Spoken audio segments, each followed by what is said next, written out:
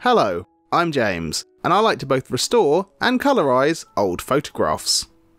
And today, I'm going to be working with this 1862 Civil War era photograph of former slaves who had either escaped to, or been rescued by, the Union forces.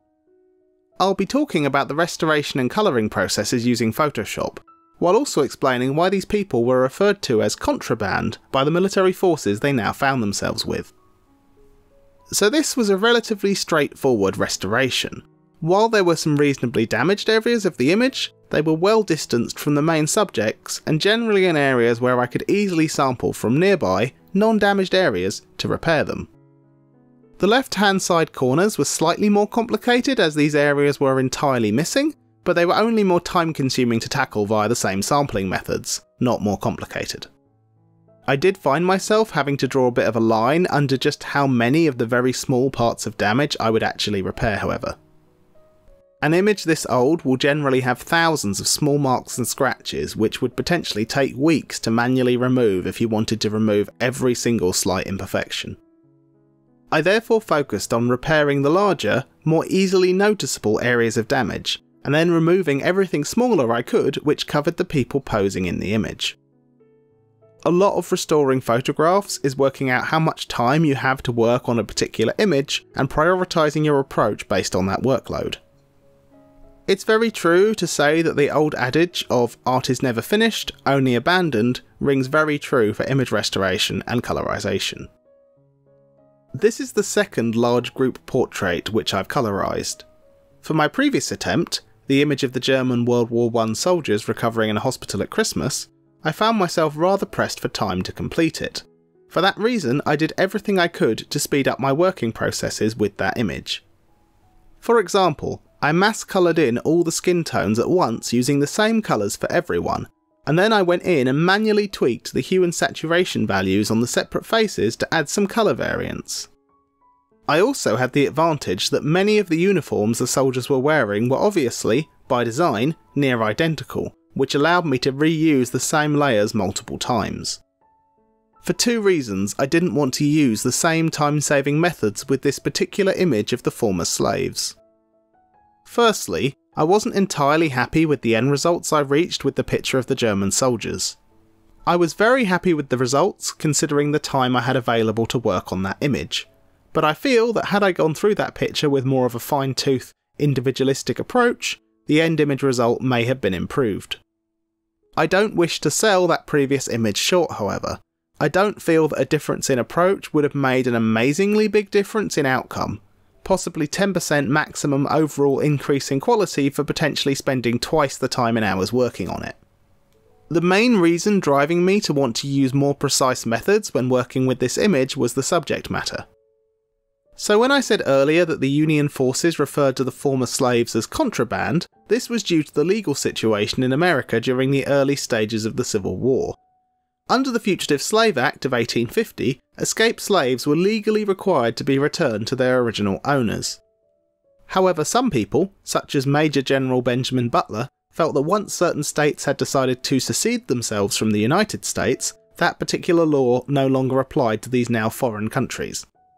Therefore, when escaped slaves had successfully reached the Union states, they were not returned. This later became established law.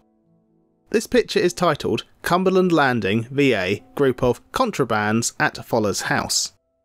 Despite the fact that obviously the people in this picture had found themselves in a far better position than they had been as slaves, I think it would be fair to say that they were still somewhat treated as a piece of property, as a contraband of war to be triumphantly displayed.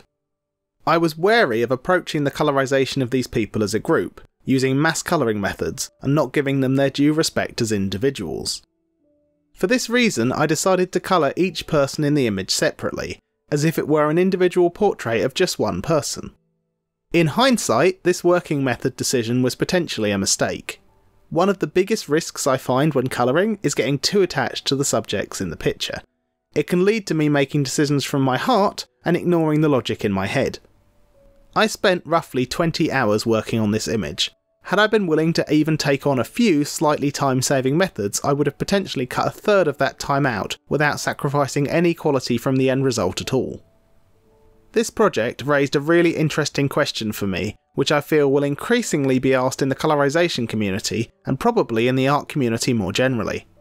What matters more, the end result you reach creatively or the way that the end result was achieved?